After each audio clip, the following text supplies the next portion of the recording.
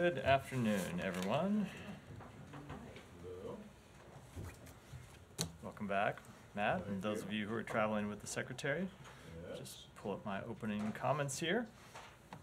All right, I'm going to start with an update on humanitarian assistance in Gaza. Following President Biden's call with Prime Minister Netanyahu last week, in which he emphasized that Israel must take immediate action to protect civilians and get more aid into Gaza, we have seen a number of initial positive steps over the past few days. First, the Israeli cabinet has agreed to open a new northern crossing, which could be operational this week and would represent an important step in delivering assistance directly to northern Gaza, where we know the humanitarian situation is most severe. The Israeli cabinet also approved the use of Ashdod as a port of entry for relief, which, if implemented, could significantly facilitate the flow of assistance. In addition, we have seen the initial implementation of a streamlined process for regular truck convoys moving from Jordan through Israel and into Gaza, carrying essential supplies to those in dire need. The government of Jordan has played an important role in facilitating humanitarian assistance to Gaza, and we commend them for being ready to step up and do even more. Yesterday, 304 aid trucks entered Gaza, the highest number of trucks in any single day since the conflict began. That number represents a significant improvement, but it is important not just that we see the daily number continue to grow, but that it be sustained over time. Our hope is that by later this week, 350 trucks will enter Gaza each day, and we are working hard across the United States government to make that happen. We also welcome the announcement that the IDF is establishing a coordination unit for deconfliction as a direct contact point with the humanitarian community. More than 200 humanitarian workers have been killed during this conflict, and we have repeatedly pressed the Israeli government on the need to improve its deconfliction and coordination measures. The creation of this new unit, which is something President Biden raised directly with Prime Minister Netanyahu on their call last week, and which Secretary Blinken has raised in his meetings with Israeli officials, can contribute to the safety of those who are working tirelessly to bring relief to the Palestinian people. We will be observing closely its establishment to verify that it operates as intended to ensure humanitarian workers can do their jobs as safely as possible. While we welcome these initial steps, it's crucial to recognize that much more needs to be done. Many Palestinians in Gaza are at risk of famine, and every single man, woman, and child in Gaza is experiencing food insecurity. So these recent efforts must be just the starting point for a sustained Israeli commitment to ensure that the people of Gaza have their basic needs met. We expect Israel to fully implement its commitments quickly, and we will be monitoring that implementation. As Secretary Blinken has said, ultimately, it is the results that matter, and we will be judging them on those results. And with that, Matt. Okay, right. So, but it is correct, though, that you guys have not yet come to a determination as to whether the steps that Israel has undertaken now, in the last couple of days, or is undertaking, meet your, I don't want to say requirements, but meet criteria that you have laid out. It's not, you haven't decided that yet? It's something that we are going to assess over time because, as I was pointing out, it is not just important that they take initial steps to facilitate the increase of humanitarian assistance, but that increased flow of humanitarian assistance be sustained over time. We've had these moments before, most notably during the pause back November when we saw humanitarian assistance increase and then come back down. And what we want to see is a sustained increase. So new entries open up and they stay open. More trucks go in and they keep going in. But you guys have been calling for these actions for months now. Why do you think that they've now started to? You can't hazard a guess. So I can hazard a guess, but I'm not going to speak for the Israeli government. I'm not. Since December, at least, even before. Yeah. You guys have been saying you need to open a northern crossing, and then when they did open the one, you said you kept going on about Erez, and that needs to be done. Ashdod, the Jordanian line, all of that stuff, you know, in January when we were there in Amman, you guys were talking about how important that was. And now it's April, and it's just starting to happen now. So why? So I can't speak for the Israeli government, but I can for the US government. I'm about to. What I can say is we have made clear over time the changes that we wanted to see implemented. We've seen some changes over time, but it has not been enough. And there has been an increasing sense of frustration inside the United States government that they have not taken some of these steps that we have been recommending and urging for some time. And the president last week made clear that ultimately their policy needed to change, or ours would. All right, okay. And in the meantime, since you've been calling for all this, what has happened on the ground? A number of things have happened on the ground, but the most important thing that we have seen is dramatically increased food insecurity inside Gaza. I'm not talking. No, wait. But between let's. That's why I start with a number of things happen on the ground and which one you're going for. Let's just start from January 1st of this year. Between January 1st and now, April, whatever it is, 8th.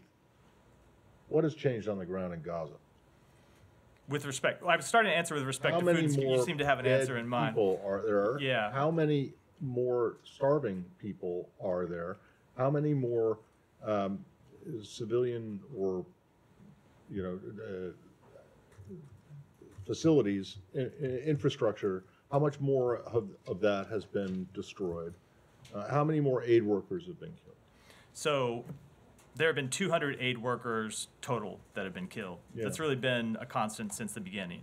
And we have been making clear that there need to be better deconfliction and coordination measures. And that I will tell you that the step that they are taking now is important, but it's overdue. Okay. It should have happened months ago. A lot of these steps should have happened months ago. We're happy that they're happening now, but they need to be increased and they need to be sustained. So I'll stop after this, but in recognizing that often hindsight is 2020. Shouldn't you have put the ultimatum, or shouldn't the president have done that months ago? So we have made clear to them for months what we expect them to do, and we have seen backed up by what? And we have seen them take steps at our urging, and some of those steps have been important, but they haven't been sufficient. And all I can say is that we welcome the initial steps they've taken over the past few days. They represent a dramatic improvement if fully implemented, but we're going to judge them ultimately by the results. Thank you. Yeah. I wonder if we could come to the hostage negotiations. One of the other things that the president said to the Prime Minister Netanyahu in the call, according to the readout, was that the Israelis should empower, or Netanyahu should empower his negotiators to make a deal.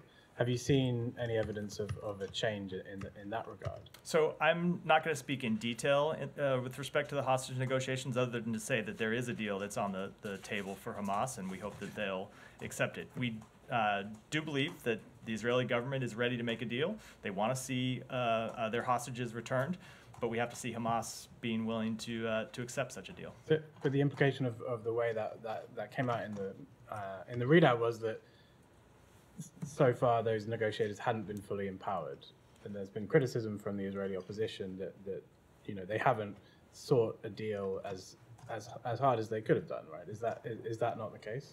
We have seen Israel put a deal on the table in the past, and we wanted to make sure, and that's what you saw us speak to in that readout, that as these new sets of negotiations unfold, that the negotiators there are fully empowered to make a deal.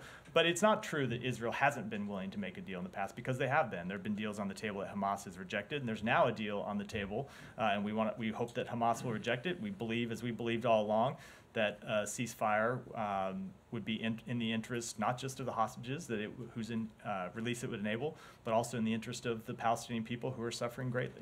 So now there's a deal which Hamas, you hope they will accept. What is different about this deal from the previous ones that they've rejected? That I'm not going to get into, just because I don't think getting into the back and forth of negotiations is helpful from the podium. Yep. Just sticking in the region, the Prime Minister just said, like in the last hour or so, that a date for the Rafah invasion has been set. Have the Israelis shared that date with the U.S.? To my knowledge, we have not been briefed on that date. And given what the Israelis have briefed U.S. officials on to date in terms of their plans for the operation, I assume that what you've seen thus far would not be something that the U.S. would approve? So we have not yet seen them present a credible plan for dealing with the 1.4 million civilians who are in Rafah, some of whom have moved more than once, some of whom have moved more than twice. But even more than that, we have made clear to Israel that we think a full-scale military invasion of Rafah would have an enormously harmful effect on those civilians, and that it would ultimately hurt Israel's security. So it's not just a question of Israel presenting a plan to us. We have made clear to them that we think that there is a better way to achieve what is a legitimate goal, which is to degrade and dismantle and defeat the Hamas battalions that still remain in Rafah. So I think, as you obviously know, we had a conversation with them about it last week. Secretary Blinken participated in that conversation with leaders from the White House and other agencies of the United States government. There will be further conversations over the coming days, coming weeks, where we can continue to lay out our beliefs about this potential operation and how they could achieve it in a better way, and we'll go from there. Yeah, Saeed. Thank you. Just to follow up on the talks. So you're saying that there is a deal on the table, and it's up to Hamas to accept it and so on. Now, would that deal include the withdrawal of all Israeli forces from the whole of Gaza, you So think? I'm going to maintain my rule of not commenting on negotiations or what the contours of any deal might look like from this podium. Yeah, I fully understand, but is that something that the United States would consider, would support? I mean, I'm sure there's some sort of conversation in this meeting. You fully understand and continue to ask me to Right. violate that rule, which I'm going to refrain from doing. Okay. So I only say it with respect. It's just I don't think it's helpful for us to talk publicly about what are obviously very sensitive and delicate private negotiations. Okay, do you feel we're closer to a deal today than we were, let's say, a couple of days ago? I'm just not going to comment on the negotiations at all. Let me ask you on Rafah. Now, the United States rejects any kind of plan that does not include the safe movement of 1.4 million Palestinians from Rafah.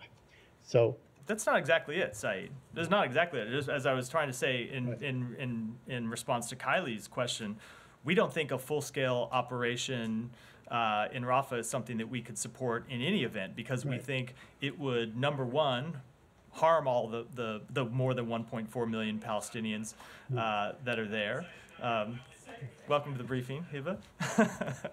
It would harm those Palestinians there. It would hinder the delivery of humanitarian assistance. So we have made clear that we don't want to see that full-scale invasion in any event. right, but is it feasible to really move 1.4 million Palestinians? I think it would be very difficult to do, Safely? which is why we have made clear that we cannot support that kind of operation. All right, but a couple more questions. The Secretary General on the United Nations Secretary General on Friday expressed concern that Israel is using artificial intelligence to target Palestinians. Are you aware of that report? I've seen the reports. I don't have any further information on them. And lastly, I promise it lastly, on UNRWA.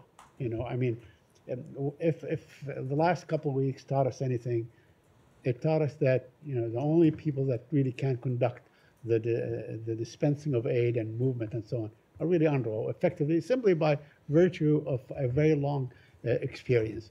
So I know that the United States, at least until next year, will not be funding UNRWA.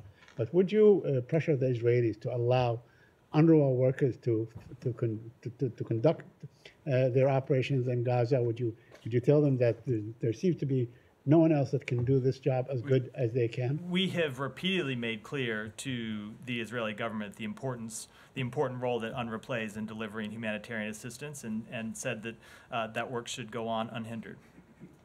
Thank you. I have two questions. So you expressed concern about the fate of 1.4 million civilians who are trapped in Rafah. As you said, these people moved twice or three times at least. Would you accept returning these IDPs to the north, especially women and children? Because the Israelis seems to be opposing that. And by moving people from harm's way to an area that's being cleared and declared by Netanyahu as no military operations there and Hamas is not viable, so why not allowing these people to go back to their original homes, So what's left from them. we have made clear, the Secretary has spoken to this on a number of occasions, that we do want to see the Palestinian people be able to return to their homes, whether they be in Khan Yunis, whether they be in the north. Now, it needs to be safe for them to do so. They need to be able to return to homes that aren't in the middle of ongoing military activity. If there is unexploded ordnance, that ordnance needs to be dealt with. If there are booby traps or other IEDs that Hamas has left, those need to be dealt with so people aren't returning to apartment buildings that are unsafe. But we do support the return of Palestinians to their homes and their neighborhoods, and have made that clear on a number of occasions. Sorry, how many livable homes in the north do you think that there are in Khan Yunis? How many actually, you talk about being safe and all this kind of thing. I mean, the destruction is pretty massive. It is a great question. So where would they return to? A huge number of them have been destroyed. That is without a doubt. There are some homes that are still habitable. There are some apartment buildings that are still habitable. It is. You know this? How? You can look and see the number that there are buildings that are still habitable. People report on the ground that there are buildings that are still habitable throughout Gaza. Now, a massive number have been destroyed, but there we hear from people who want to return either to their homes or they want to return to their neighborhoods so they can start to rebuild their homes, and we support their right to do so, recognizing that there is a very difficult road ahead of them. Matt, I will note you never apologize for interrupting me. Well, because you got, I'm not sure gentle deserve an apology. Fair enough. You followed up for me. Second question is, Mr. Kirby said on Sunday that, and let me quote him so I'll be accurate. He said, the U.S. has not found any evidence of Israel violating international law. He refers to the State Department. He said the State Departments have a normal process where if there's an incident reported, they will follow up. And they concluded, the State Department concluded that Israel has not violated international law. So my question to you is, in the face of all the humanitarian organizations working in Gaza, including MSF yesterday, that they said Israel has targeted not just aid workers, but doctors and journalists. And Chef Jose Andres said as well that Israel is committing crime against humanity. Why the U.S. is not conducting an investigation regardless of these incidents, a full investigation like you asked to be conducted in Ukraine after the Russians invaded. So we do have a number of ongoing assessments with respect to this very question. But we have not yet. Different than investigation, right? That is how we do. That's how we operate inside the State Department. Is we have a number of different bureaus, experts from across our bureaus that look at facts, apply them to international law, and make assessments. Those assessments are ongoing, and we have not yet at this time concluded that Israel has violated international humanitarian law, but we have ongoing assessments across a number of different fronts. So all these organizations are just wrong? They just see the law differently? I'm telling you that we have ongoing assessments, and we have not yet reached that conclusion. Janet, go ahead. Thank you. On South Korea, I'll come to you next. Yeah. Yes, thank you. On the South Korea's military satellite launch, how does the United States view the successful launch of South Korean's military reconnaissance satellite from the Kennedy Space Center in Florida yesterday? Let me take that back and get you an answer. Thank you. And second one, Russian government summoned the South Korean ambassador to Russia in retaliation for South Korea's independent sanctions against Russia. A spokesperson for the Russian Foreign Ministry denied any treaty in military supplies between North Korea and Russia, and criticized that South Korea should escape from the influence of the United States. What is your reaction on that? So South Korea has been an important partner, not just of the United States, but of others in the international community in helping hold Russia accountable for its illegal war of aggression against Ukraine. They have been with the United States and our international partners since the beginning. We look forward to continue to work with them to hold Russia accountable.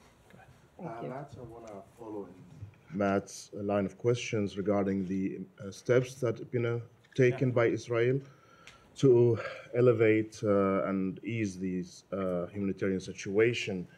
And I cannot but think that this because of what's been reported, the threat of change of U.S. policy toward Israel during the call between President Biden and Prime Minister Netanyahu. But don't you think Because you've been pressed here by press and by humanitarian organizations to do that early, few weeks early, maybe a couple of months early. Don't you think that you were several steps behind? And if you acted this way, by waving this wand toward Israel, then they took the steps earlier, so many lives will be saved. I can only answer that by pointing again to how much we have worked on this question, and it hasn't just been a question of working on it over the last couple months, the first few months of 2024. It's something that we have been engaged in since day one. And if you look at the Secretary's very first trip to the region, just a week after October 7th, one of his top priorities was to open Rafah back then, which was closed, for the delivery of humanitarian assistance. And you saw President Biden on his first trip, when he came to Israel, pressing Prime Minister Netanyahu to open Rafah to allow humanitarian assistance to get in. We have consistently pushed to do that, and we have delivered results time and again in getting new crossings open and getting an increase in humanitarian assistance. Now, I think what you have heard from a lot of us inside the United States government is that there has been a growing sense of frustration that Israel hadn't done enough, and that their policy needed to change, and that they needed to allow more humanitarian assistance in. So all I can say is, when you look at where we are today, we welcome the steps that they have taken, but what I'm trying to get at is, in response to your question, this is not an end of the process. We've seen them take initial steps here over the past few days, but we want to see much more. And so we are going to be watching them over the coming days, the coming weeks, to see that the steps they have announced actually lead to improved results. And we will make assessments and make determinations of our policy based on those results. But my question was, don't you think that the process is slow? If you push harder by threatening earlier, you will get better results, because it seems that the Israelis are susceptible to you when you wave this wand. And what I'm saying is, we have pushed them on a number of things over time and seen them take results. We have seen the impact of American diplomacy. We have seen them open 3 crossings before the past few days to get humanitarian assistance in. We have seen them work with Jordan to allow convoys. And ultimately, what we determined is that the steps they had taken didn't deliver to what we thought they ought to. So we had seen them promise to let more trucks come in, and the delivery of trucks increases, but not enough. And so ultimately, when you look at the past few months where we have seen them make commitments and they deliver on those commitments, maybe partially, or maybe because of logistic reasons or bureaucratic reasons, the steps that we thought would be fully implemented end up being partially implemented. Ultimately, that's where you see this sense of frustration in the United States government, where we tell them that ultimately, if your policy doesn't change, ours will have to. Now, again, the point I was trying to make a minute ago when I responded to your question is, I don't want to stand here today and say that everything has been solved, because we're not ready to say that. We have seen good initial steps, but we want to see how they're actually implemented to make sure that there is no Palestinian in Gaza who is going hungry. And until we get to that point, we're not going to be satisfied. My last question is about the Iranians threatening to retaliate on the airstrike that struck their consulate in Damascus by attacking Israel directly. The Israelis say that they are put steps to ready themselves for such a strike. Are you worried that this will ignite the whole region if it happened? We have been concerned about the risk of escalation since October 7th, and one of the things you have seen us consistently engage in is diplomacy to try to lower that risk of escalation. We have made clear directly to the Iranian government that it should not use this incident as a pretext to attack American troops or American facilities in the region, and we will continue to make clear to them that they should not take any escalatory actions. So just on that, Yeah. in reference to the Mexico-Ecuador situation, which you have a problem with the Ecuadorians going into the Mexican embassy, is it still the U.S. position that what happened in Damascus did not involve a legitimately protected diplomatic facility as covered by? It is our position that we are still attempting to answer that question, whether it was a consular facility or not. And if it was, I don't want to deal with hypotheticals. We're trying to determine the facts of the situation. well, I'm not sure, I mean, this is now several days old. What exactly is it that you're waiting for? We are waiting on a final determination. It's From something whom? we're looking into. We're making our own assessment based on facts and the facts that we continue to gather. From the people that you have on the ground in Damascus? We have a variety of ways to gather information. Oh, okay. Okay. What are they? I'm not going to get into them here, but we obviously have intelligence capabilities Well, the and Israelis the say ability it wasn't a legitimate diplomatic. I understand that, and we're gathering You our. don't agree with that? No, At least not yet. what I said is we're gathering our own facts and making our own determination Well, okay, how? by looking at the facts and making a determination.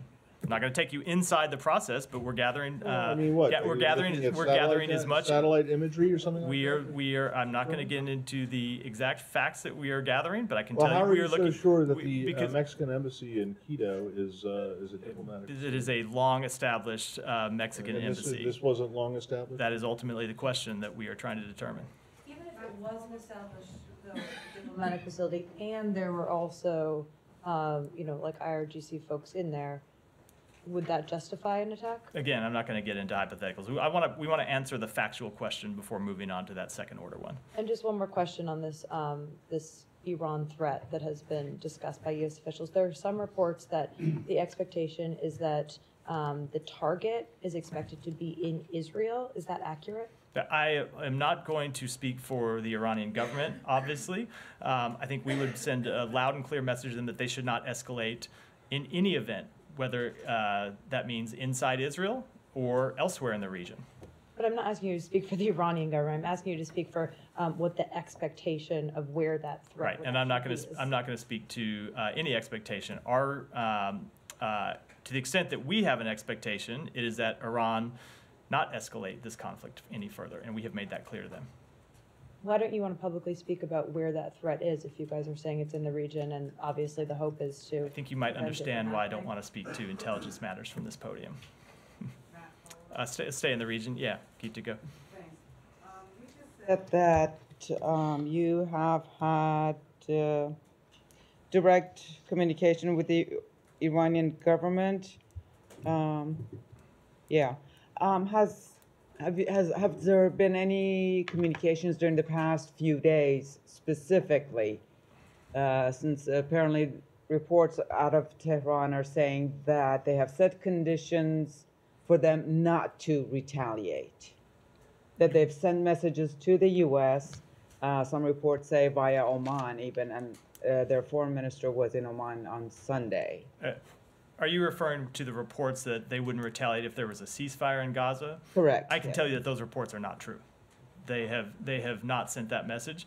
But if Iran wants a ceasefire in Gaza, that ought to be something they can accomplish, because they have long supported Hamas, and they could press Hamas that they should accept the deal that is on the table that would achieve a ceasefire. Okay, another Iran question. Yeah. The U.S. has consistently said that it coordinates with the European Union on actions it takes against Iran, specifically, or one example, sanctions. Now, the European Union has lifted its sanctions on a certain company, Arvon Cloud, which both the U.S. and again EU said that it was complicit in disconnecting people's access to the internet. Was the administration advised of the EU's decision to rescind those sanctions on this company? So our position on Arvon Cloud is clear. Arvon Cloud is a key player in the Iranian regime's project to cut off the Iranian people from the global internet and surveil them, as we said when we designated them in June.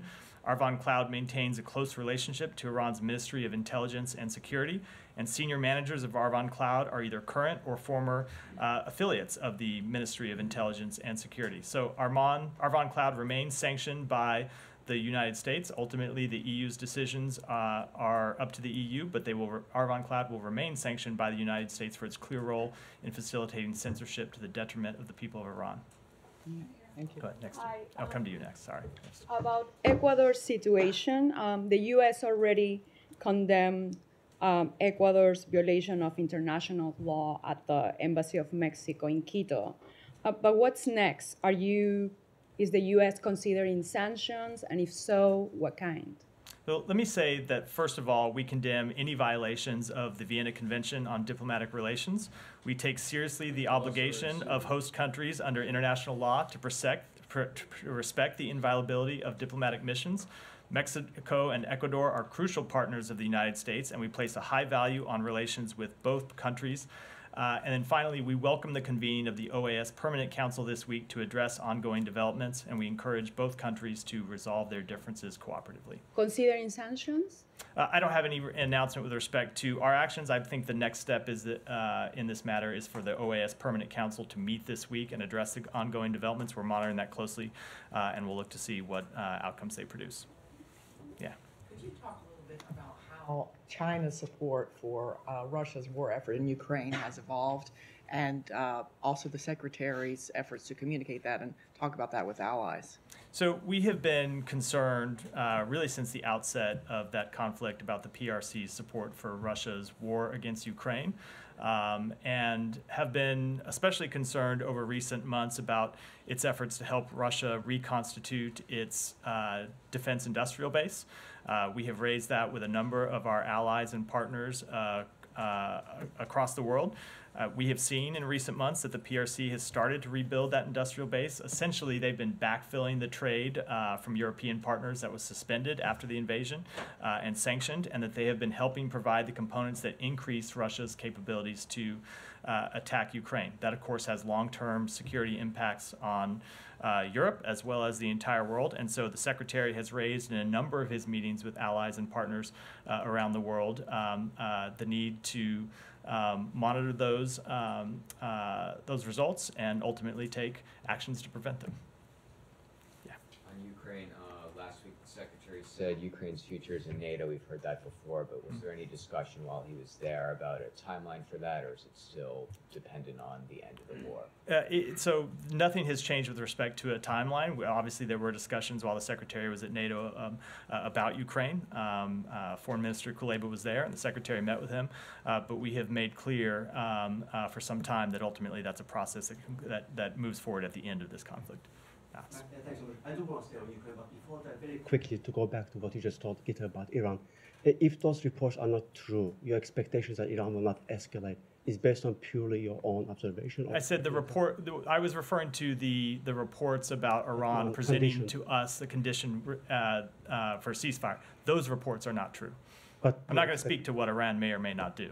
Got it. Thanks so much. Moving to Ukraine, any comment on the last weekend's attacks on Europe's largest nuclear plant? How alarmed are you, and what do you know for sure about what's going on? Because we have seen increasing disinformation campaign launched by Russia. So we are aware of the reports of a drone attack at Zaporizhzhia nuclear power plant. We are continuing to monitor the conditions at the plant, including through official reporting from the IAEA, which fortunately notes that the damage resulting from that drone strike has not compromised nuclear safety. You have heard from us before our belief that Russia is playing a very dangerous game with its military seizure of Ukraine's nuclear power plant, which is the largest in Europe. It's dangerous that they've done that, and we continue to call on Russia to withdraw its military and civilian personnel from the plant, return full control of the plant to the competent Ukrainian authorities, and refrain from taking any actions that could result in a nuclear incident at the plant.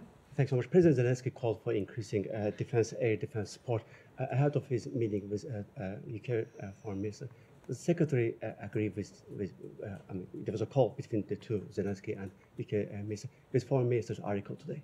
What was the last part? The Foreign Minister wrote an article and he called for... So we absolutely want to see assistance increase to Ukraine, and that starts here in the United States, where you have heard this administration make very clear that we want to see Congress pass the President's supplemental request, which would provide much needed defense assistance to Ukraine. Thank you. We'll move to the South Caucasus, if I may. Following last week's meetings, we have seen clashes reported between Azerbaijan and Armenia. Is there any active, let's say, process going on in this town in terms of relaunching Washington meetings? You guys had series of meetings last year. You stopped it. some reason?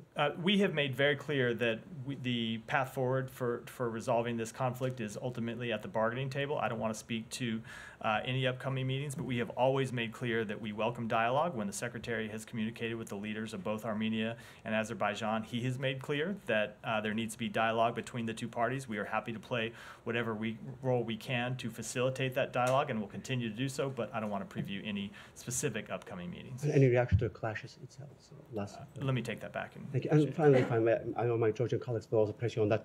You guys have put out a statement over the weekend. You said that you reached out to Georgian Dream government and conveyed your concern about the Russian law.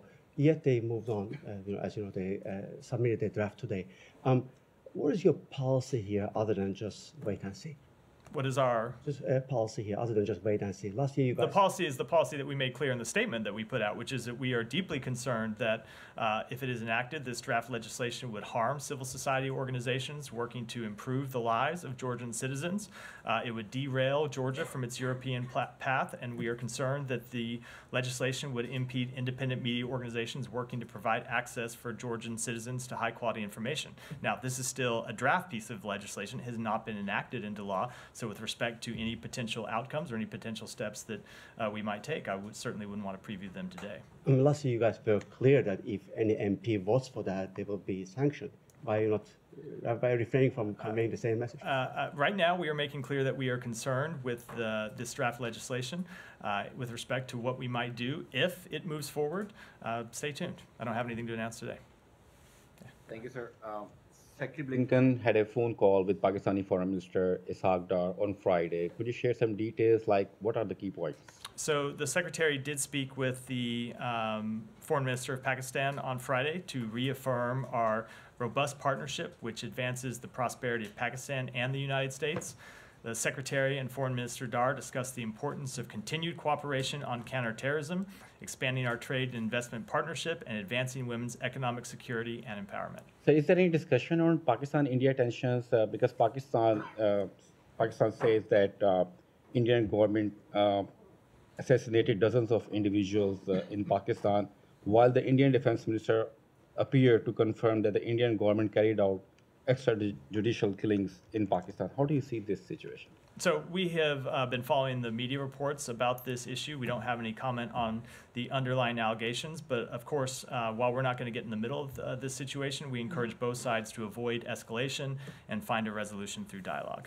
Thank you, Matt. As you are going to host the Iraqi Prime Minister next week here in Washington, D.C., do you have any comments on the recent agreements between Erbil and Baghdad and also the meetings between the IKR president with the Iraqi leaders and the U.S. ambassador to Iraq? So, and have you urged the Iraqi Prime Minister to settle down these disputes with Erbil before coming to Washington, D.C., as some reports suggesting that? So I'm not going to get into those reports, but I will say that the upcoming U.S.-Iraq Higher Coordinating Committee meeting next week, next Monday, will highlight our shared bilateral priorities and the broad relationship between our two countries, including energy independence, financial reform, services for the Iraqi people, strengthening democracy and the rule of law, and enhancing educational and cultural relations. Representatives from Iraq's Kurdistan regional government will participate in these discussions. The United States supports a strong, resilient Iraqi Kurdistan region within a sovereign, stable, and secure federal Iraq, and we encourage the government of Iraq and the KRG to redouble efforts to resolve long-standing issues, bringing economic benefits to all Iraqis. You watching a movie, Matt? No, it's like the second. This is phone go off in the briefing day. Go ahead. Thank you so much, Matt. I just wanted to follow up on Gaza humanitarian aid issue. You said that these steps by Israel should have happened months ago. So I'm wondering if those steps could have been taken months ago, but Israel did not take them. Does that mean Israel was blocking the aid? Because we had this discussion before in this room, and you said you didn't think that they were blocking. No, it says what it means is that there's more that they could have done. And so we have seen them, as I said in response to one of the earlier questions, we have seen them take some of these steps. And then what has happened on a number of occasions is that ultimately some of the ways that you could increase the delivery of humanitarian assistance break down for a variety of different reasons. And I think that's why you've seen senior officials inside this government get incredibly frustrated that the steps towards improvement we thought we were going to be taken ultimately didn't materialize. And it's why you heard me say in my opening comments that when we look at the actions over the past 3 days, ultimately we're going to judge them by the results. So they absolutely could have done more.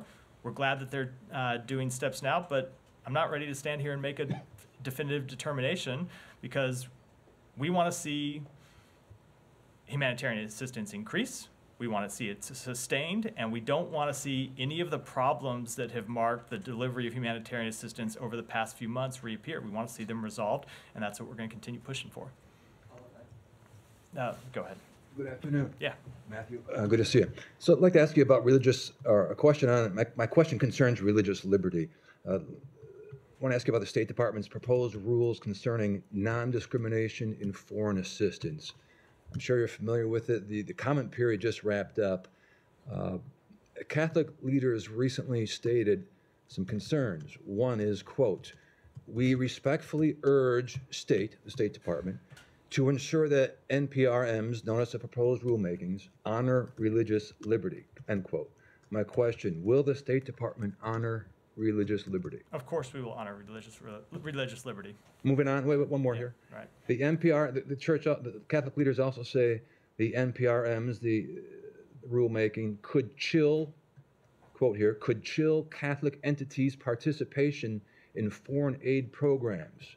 What's your reaction to those concerns? So I'm not going to speak with respect to ultimately how we will decide on a specific rulemaking. There's a process that we go through here when it comes to any rulemaking that includes the solicitation of comments from outside groups and outside individuals. We take all of those seriously and ultimately take it into our decision-making process. Yeah, go ahead, all the way back. Thank you, Matt. I'm wondering if there is a new dimension emerging in the Indo-Pacific strategy, given United States' constructive engagement with Chinese authority and including President Biden's 105 minutes phone call with the Chinese President Xi in recent days.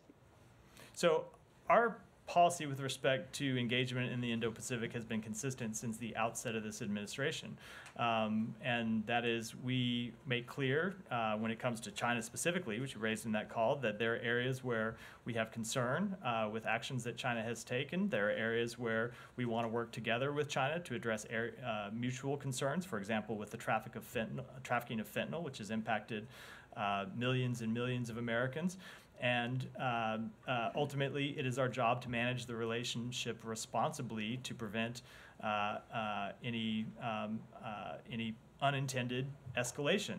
At the same time, we are going to work with our allies and partners throughout the Indo-Pacific region on our broad vision of a region that is safe and secure and democratic. Is that true? The U.S. ambassador in Dhaka, Peter Hess, was in hiding just before Bangladesh's one-sided election due to alleged Indian pressure. The accusation was reportedly made by a senior Indian diplomat and former ambassador to Bangladesh during a book launching ceremony in New Delhi. So I haven't been following every book launch ceremony in New Delhi, but no, that is not accurate. I have a few other things on my plate, as much as I would like to. Go ahead in the back. Thank you, Matt. Netanyahu said the military is preparing to move more than 1 million Palestinian civilians out of Rafah and then carry out an attack. Would you please clarify? You repeated many times, confirmed that the Palestinians will not be evacuated. Also, how and where will they evacuate? To Cyprus, to Egypt? Where? So I don't have anything to add to what I said earlier in the briefing about this very question, which is we don't think that Israel can effectively evacuate 1.4 million people, that a full-scale invasion into Rafah would have an enormously harmful effect or impact on the civilians who are there, that it would hinder the delivery of humanitarian assistance, that it would actually hurt Israel's national security, and that's something, it's the kind of operation that we can't support, and that's what we remain in conversation with them about. Regarding the humanitarian assistance, in fact, Muslim citizens of Gaza and Christian citizens of Gaza are not protected, and even the animals are not protected. How many Palestinian citizens should be killed, whether by fire or starvation, so you can seriously intervene? Why United States could not link the providing of military aid to IDF with the allowing humanitarian aid into Gaza? We do not want to see a single Palestinian civilian killed. And that is why we have made clear that Israel needs to do more to improve its deconfliction and coordination measures. That's why we welcome the initial step they took over the weekend to establish a coordination center. Ultimately, that coordination center has to work. It has to have aid groups represented inside it to ensure that incidents like the World Central Kitchen strike and so many previous strikes that killed humanitarian workers are not repeated. And that's what we're going to continue to press But you them could for. put conditions to put conditions in. I've spoken to that. All right, go ahead. Thanks, Matthew. News just broke that Hamas has rejected the latest ceasefire proposal from Israel. Any reaction? So I have made it a rule since my first day here not to react to things that happen after I walk out to the podium or while I'm out at the podium that I haven't had a chance to see in full context, and I will largely stick to that rule. But of course, we have seen them reject a number of proposals before that we have thought would deliver incredible benefits to the Palestinian people that they claim to represent, most notably cessation of hostilities, but also conditions on the ground that would that would allow the delivery of much, much more humanitarian assistance. And while the administration has pressed Israel to get humanitarian aid into Gaza, isn't the famine and food insecurity ultimately Hamas's fault? So certainly we have seen Hamas hide behind human shields. We have seen Hamas start this conflict in the first place, and we have seen Hamas refuse to agree to a ceasefire that would enable the delivery of increased humanitarian assistance. And finally, with Congress back in session, Ukraine funding is a top agenda item. Reportedly, the House version is going to consist of the Repo Act, which would allow seized Russian assets to be sent as assistance to Ukraine, and it'll consist of reversing the administration's LNG ban to non-FTA countries. Does the administration support this? I would refer to the White House for a comment on that legislation. Thank you. He would go ahead, and then we're going to wrap for today. Just I want to follow up on the strike on the Iranian consulate in Damascus.